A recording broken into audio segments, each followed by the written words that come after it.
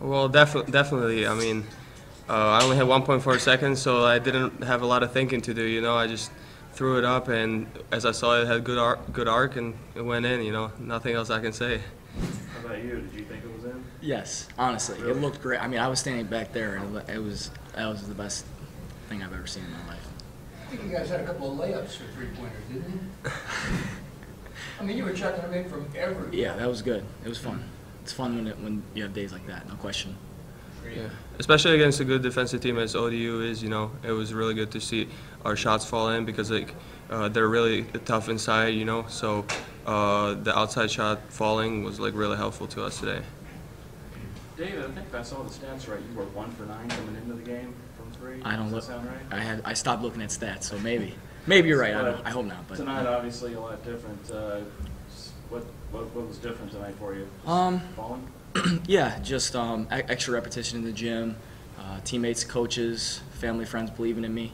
It's just confidence, just playing with a little bit of confidence, and just was fortunate for shots to fall tonight. You had said you wanted to be a little bit more of a scorer this year. Of course, just whatever I could do to help the team. I know it's it's a cheesy cliche or whatever, but whatever I could do to help the team. If other guys weren't getting the looks they were today, I guess today was just my day, and other days it's gonna be other guys' day, just trying to get the ball in the right hands at the right time. For both of you, that's a pretty good defensive team, as you were mentioning. Pretty good team in general. What does this mean for you guys? I know you guys were sort of trying to search for an identity early on. Go ahead. What do you think? Well, I mean, definitely we scored, I don't know how many, 82 points or something like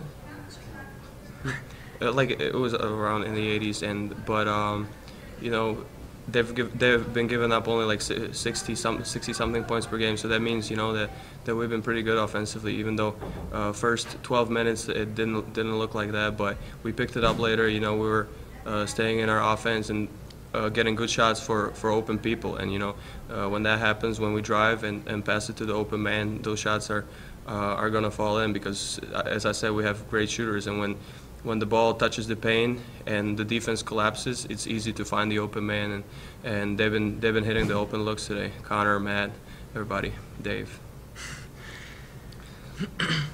Well, I think every team needs a big win like this, and for us to get this game, that gives us a ton of confidence moving forward, knowing that we can score the ball against great defensive teams like that. Like you mentioned, finding an identity. I don't know. I think that it just gives us the confidence as a group, and it shows us how good we can really be if we play together and whatnot. So I'm really looking forward to next week. Absolutely. Anything else? Thanks, guys. Thanks, guys.